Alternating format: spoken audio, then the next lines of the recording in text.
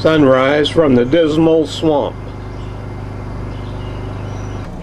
We're spinning around ready to go. How about the sail sitting at the wall? You ready?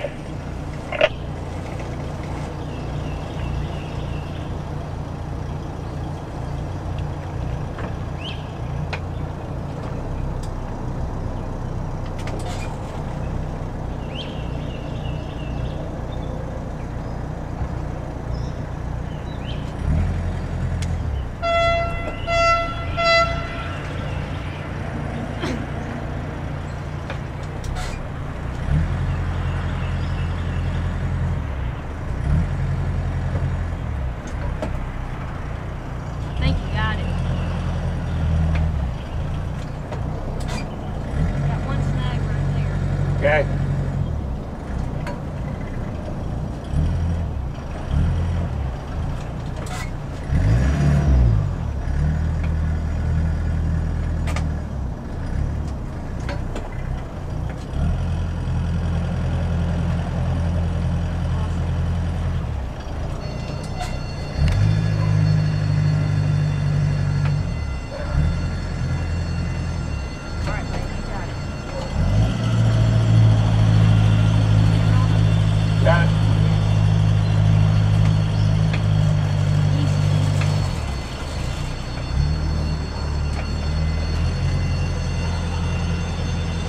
That wasn't timing. Listen, power to it. I told you gotta get things ready. Yeah.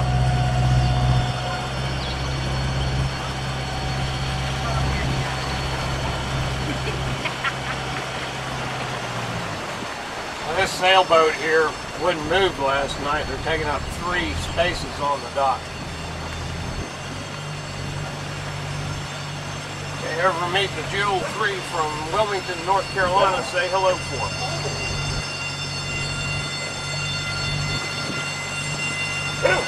Hey Skipper, you're going to be tied up on your port side when you get in line. Thank you, Doc Master.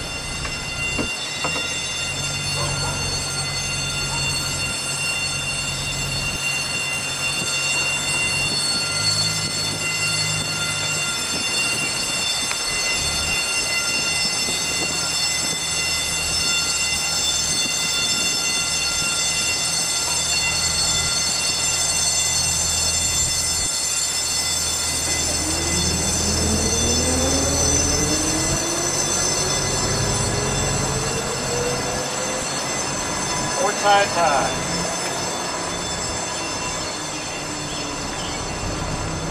I have lines or he have them? We'll have the lines.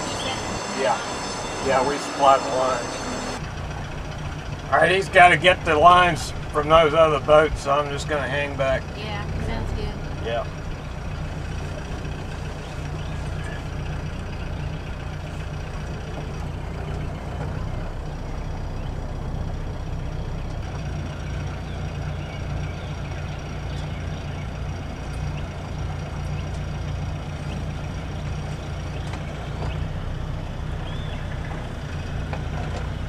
I'll bump that log out of the way, whatever it is.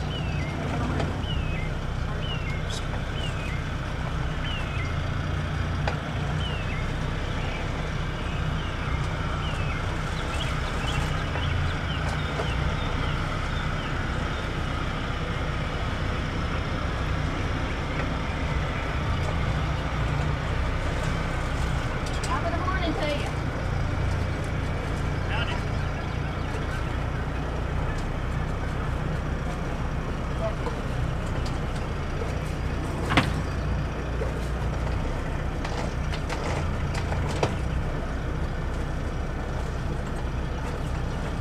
How you got? Okay, Good.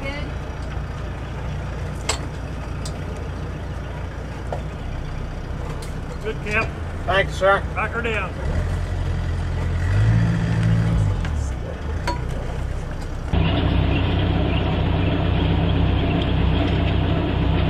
Drop about 8 feet. There's the lockmaster's buggy.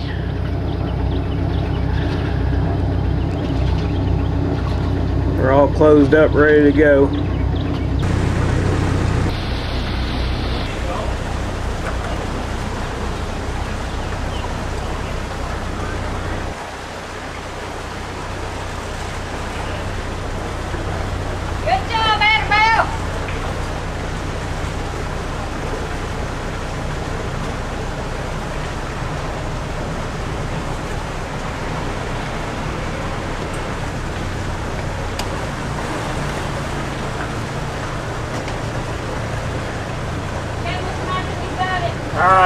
landing gear.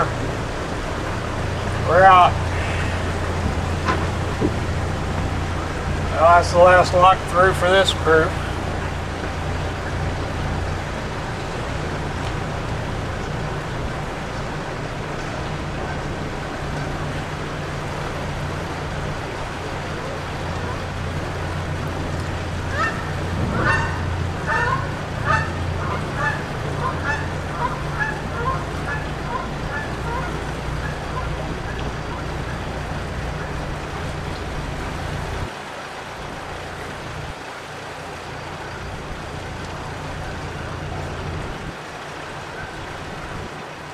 Thank you, Logmaster. Appreciate it. Good day. Thank you, sir. Take care of that car. Yeah.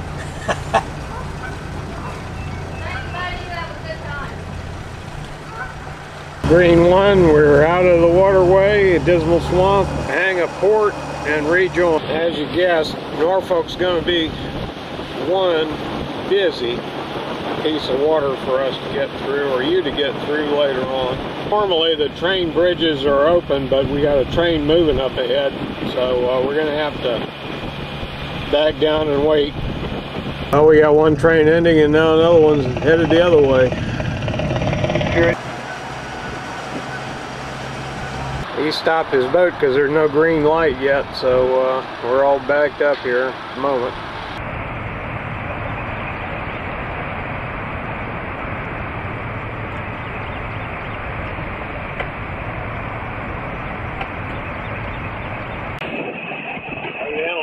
Close enough to read this sign here. Beyond all that, did you notice that there was a ship parked right here?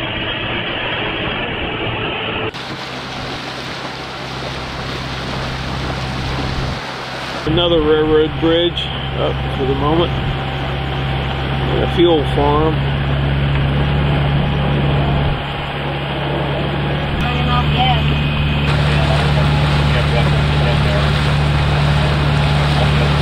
The railroad bridge here. Seeing it as we do. Around the corner here. Got some naval ships starting to show up.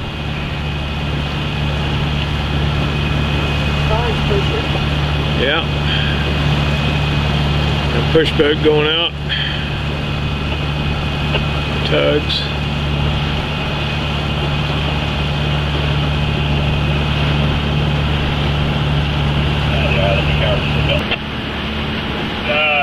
Yeah, probably. I got the man heading up there now. Should be right by the time you come out there. He's not going to be on the bridge long. Okay. Alright. Alright, well then you'll be going down here in the next few minutes, I guess, right? That's correct. They're hitting the influence of the propellers from those tugs as they're pushing that barge, and we're about to hit it as well. Okay, Ms. Mattson has added a little power. Now, people don't realize, but on the business end of those tugs is a propeller larger than the size of a ship in many cases, and they can really throw some water out because they've got to push a ship. So you really got to respect the tug. Brace myself here. Ooh-wee, isn't that fun, Miss Mattson? Yes, it is. Look at that.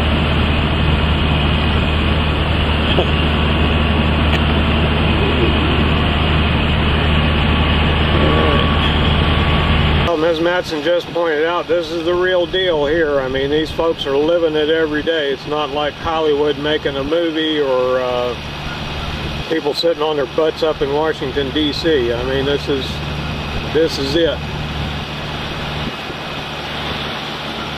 Up ahead, looks like we got a couple of aircraft carriers.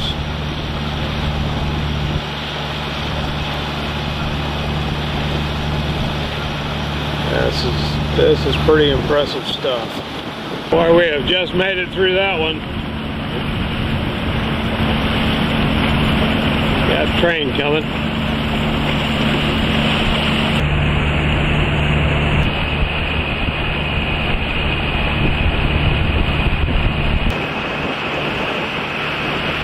Yeah, I couldn't even fathom the amount of money it takes to run this for just one day. It must be incredible.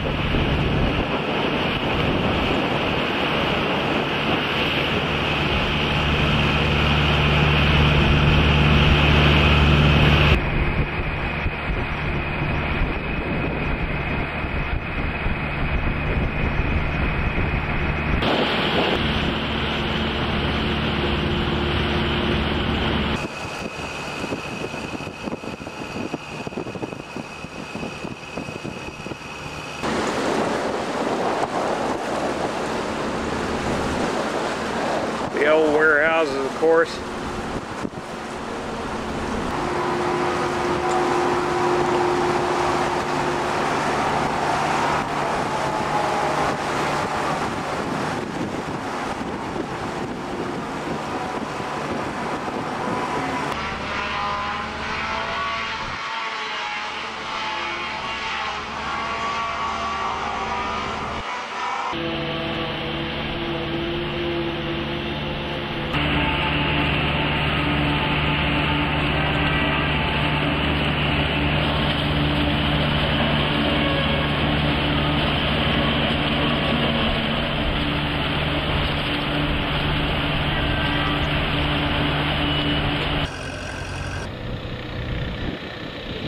Dispersing retardant after the ship went through.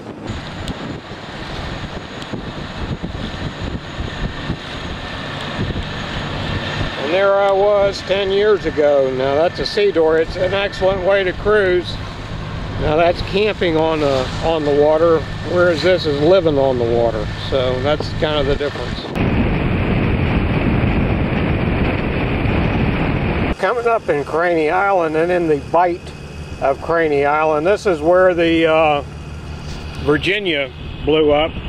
You may know it as the Merrimack, from the Battle of the Monitor and the Merrimack. And the explosion was so large that they set it off to keep it from being captured. The explosion was so large that it shook houses for 10 miles. Floating dry dock.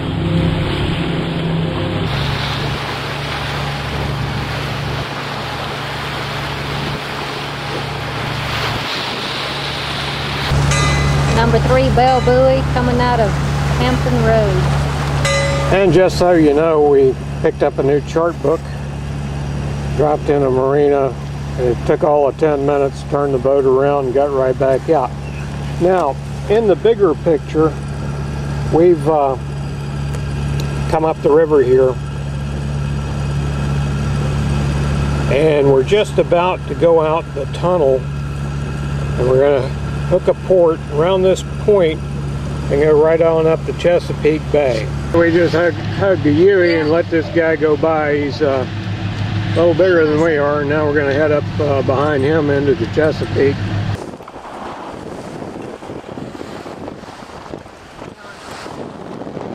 Well, the Chesapeake is really slamming us good, something we absolutely didn't need. So we're trying to make it in here to, what's the name of this bay?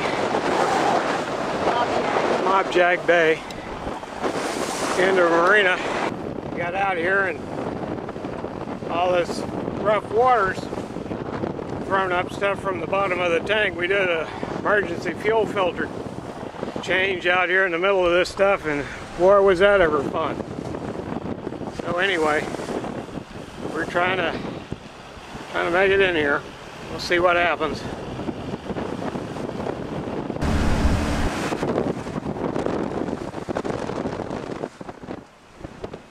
Trying to make it into a channel over here. And she's trying to cut out again. It's really throwing the garbage in from the fuel tanks up and sucking it up into the engine, so we just gonna have to call it for today. Well, good morning from Davis Creek Marina, right near Matthews, Virginia. We're in the Chesapeake Bay, just short of our destination. Mischief was a Hargrave design. His hallmarks were a very high, prominent bow, twin ceiling shaft seals, a prop protecting keel, and a design meant to be driven by an economical 4-cylinder diesel. The construction was a relatively new method, fiberglass reinforced plastic. As such, it has no known lifespan, no sell-by date, no time date stamp. It'll motor on through history as long as people are simply willing to drop a new engine and transmission in. But for us, the trip ends here. And it's probably fitting it ends this way. We went out with our boots on, fighting till the end. I'll let Connie read from the log.